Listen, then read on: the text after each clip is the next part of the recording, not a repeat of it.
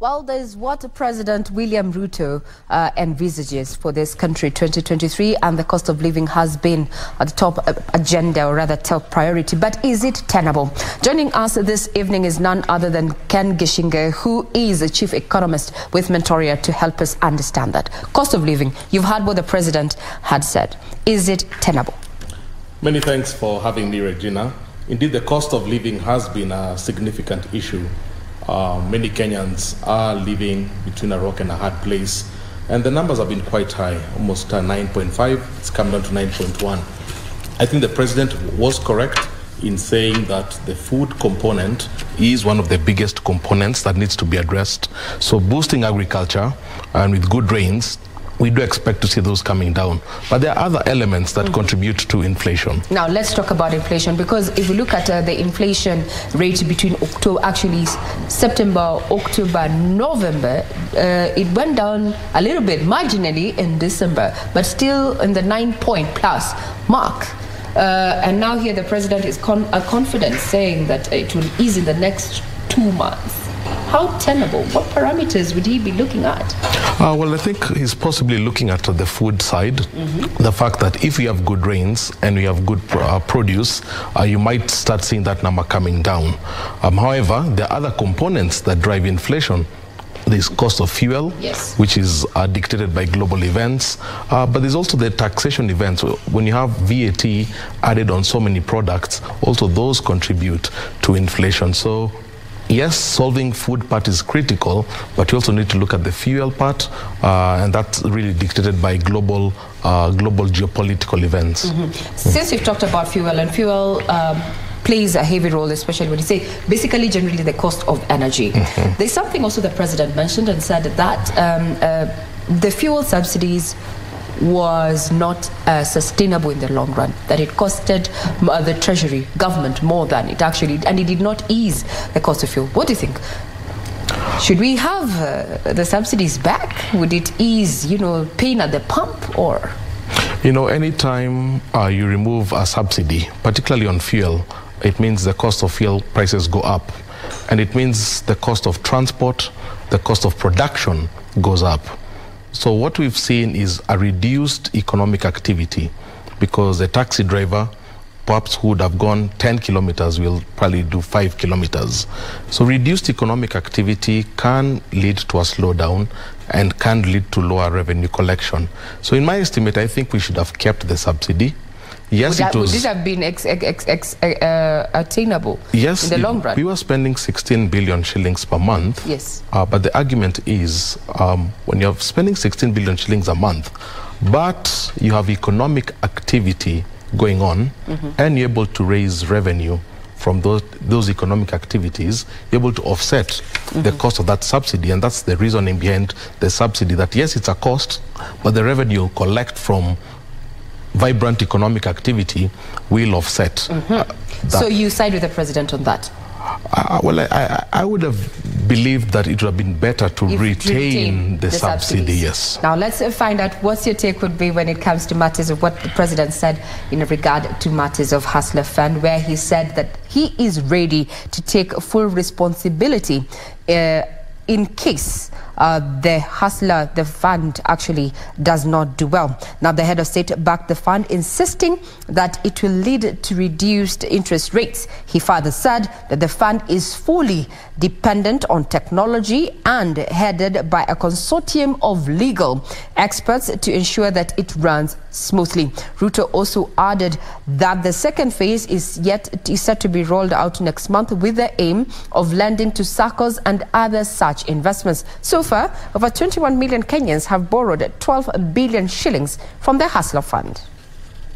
From an economist point of view, the Hustler Fund, do you think it is meeting its objective, and this is re-energizing MSMEs and also just ensuring that majority of Wanjiko gets access to credit?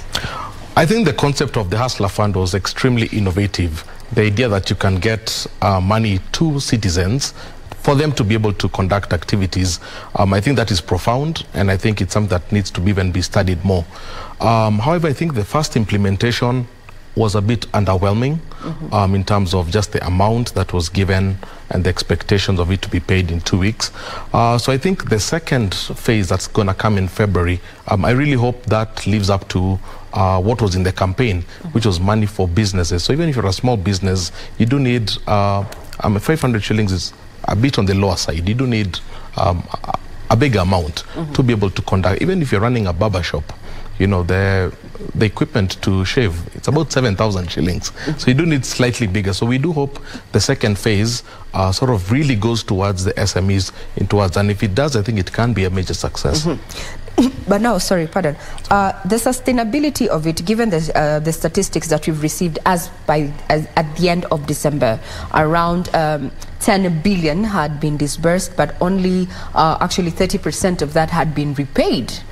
That issue, you know, it's quite political. We have some leaders urging their people to take the fund, not pay it back. But now, how will this, in the long run, affect the effectiveness of this particular fund? From where you sit? From where I sit, I think that was largely expected because the original idea of the Hustler Fund was it was supposed to go to small businesses. Small businesses tend to move money in and out every day. So for them, repayability is quite simple.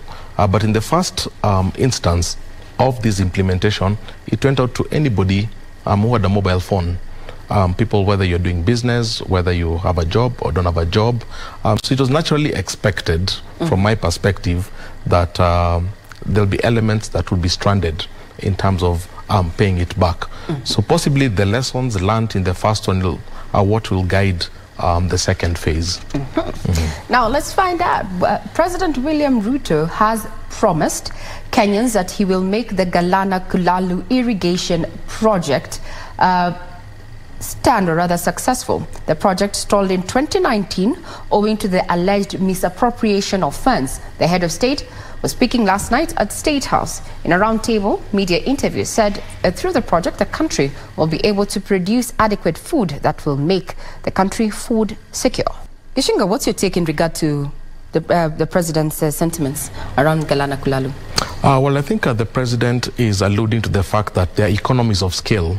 When you have 10,000 acres, you're able to do things at a cheaper cost and at a faster cost towards food production, which is a priority now and was a priority of the previous administration. So I think to the extent that that can be revived, because expectations were very high on that.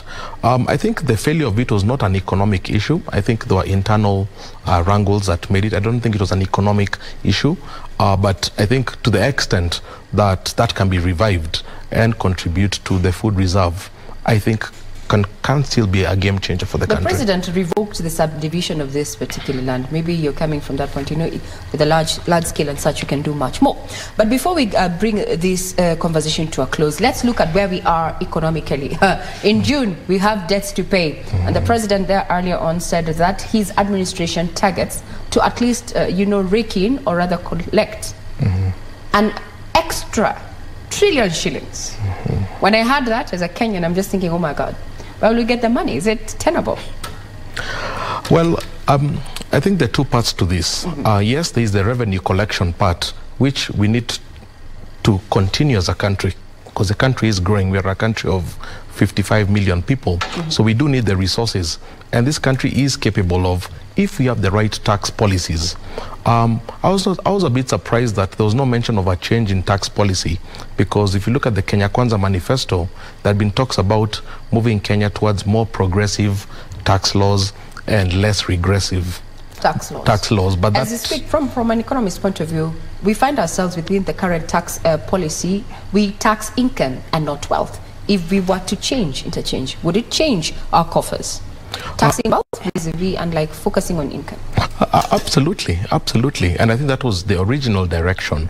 And in fact, when you look at the principles of taxation, those that we tend to support what you call progressive tax laws.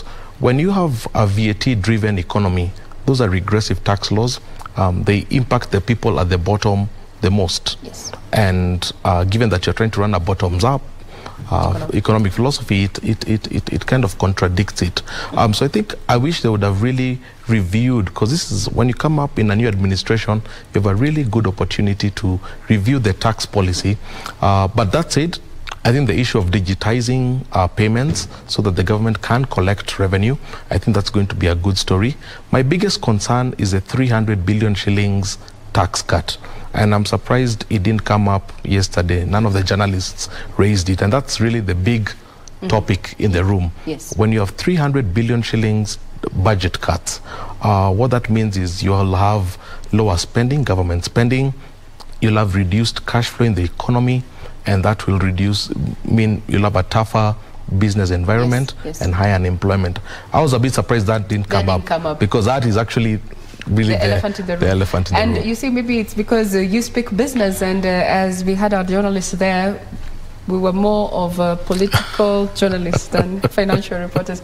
Well, that has been our guest this evening, just trying to unpack the President's Roundtable that took place yesterday there. Ken Gichinga, Chief Economist, Mentoria. Thank you very much for your time. Thank you very much.